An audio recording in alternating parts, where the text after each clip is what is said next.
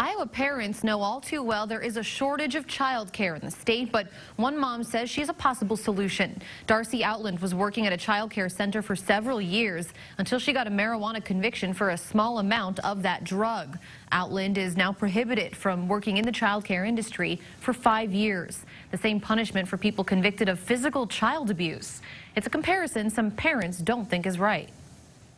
Really, we do need a lot more great childcare, and I'm sure there's a lot of great people out there, and if they're being judged by, frankly, the worst thing that they've ever done, who amongst us hasn't done something they regret? And I think to be punished like that unfairly seems pretty unfair to me.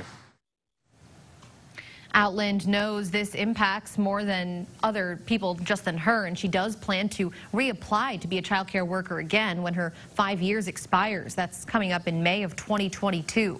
A spokesperson from the governor's office did not comment on the current state law.